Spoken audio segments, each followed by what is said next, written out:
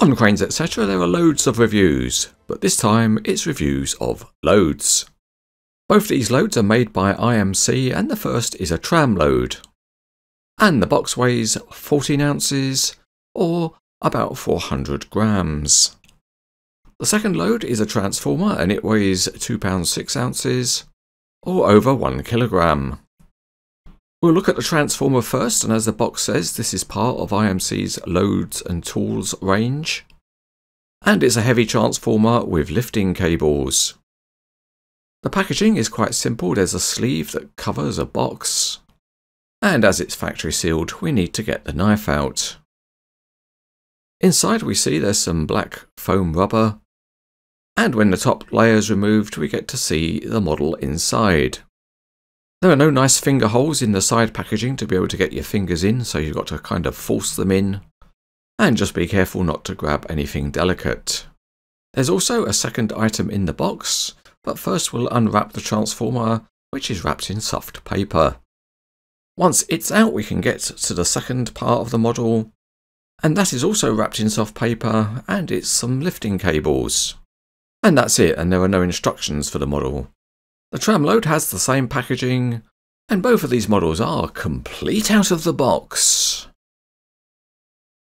Before we start, just a reminder that you can see a lot more about models on the Cranes etc. website, and the link to it is in the video description below. Also, if you want to know where you can buy scale models, then you can click on links on the website, including those in the shopping mall. And listed here are dealers that sell models in countries across the world.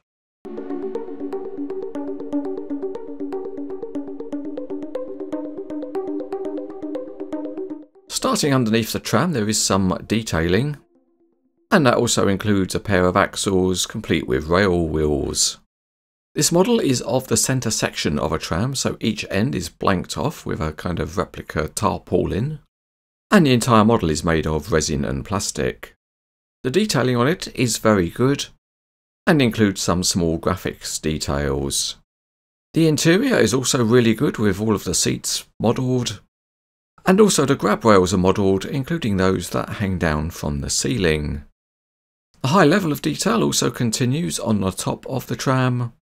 There's cabling and also some nicely modelled fans. Included with the model are a couple of lifting beams.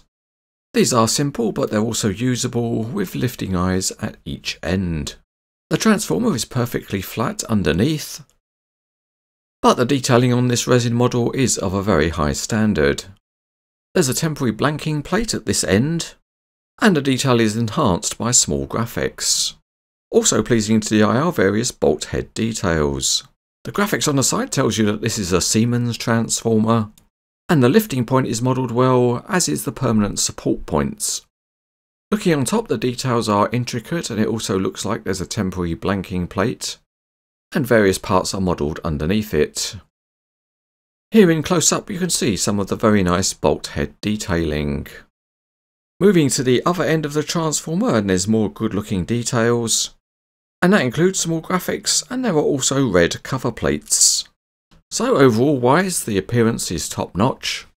And it also has these lifting strops, and these are made of metal.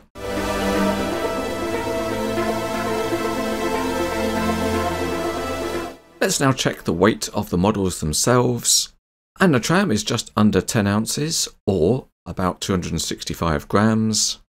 But the transformer is more substantial at nearly £2, or about 0.9 of a kilogram. Although this model is a load, it does have moving parts in that the axles can be rotated.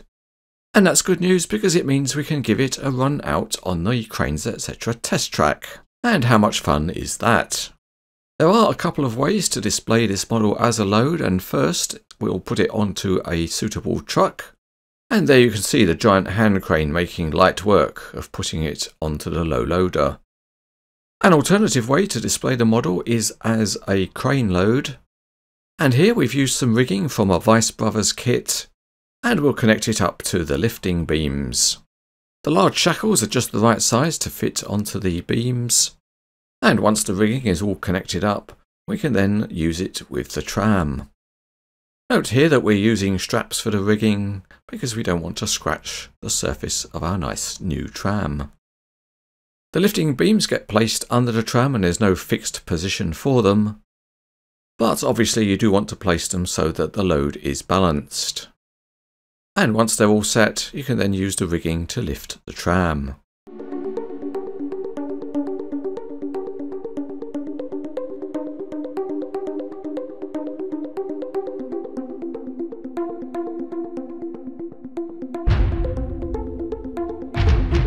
The transformer is a particularly heavy load, and although the weight is not stated, we'll put it onto a multi-axle trailer.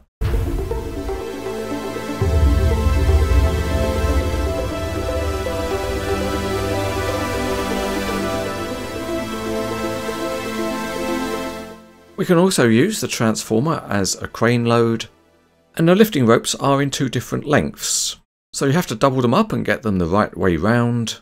And as long as you've got a suitable heavy lifting crane, then you can have a go at lifting the transformer. For this lift we're using a large 8-axle telescopic crane, and we're lifting it at a short radius. And it all makes for a very good display combination.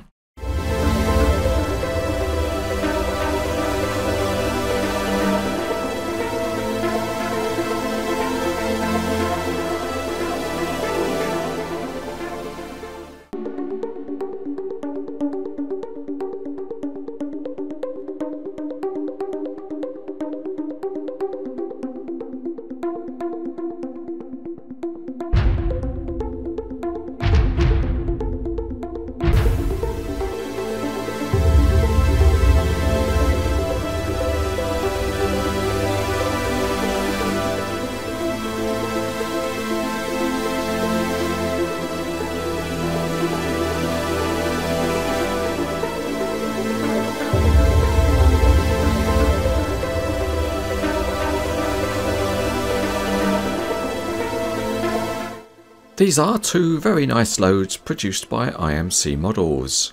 They are not metal, but the use of resin and plastic does mean that high detail can be produced, and they're both suitable for use either as truckloads or as loads for cranes. So if you want an interesting accessory for your model displays, these loads are very good.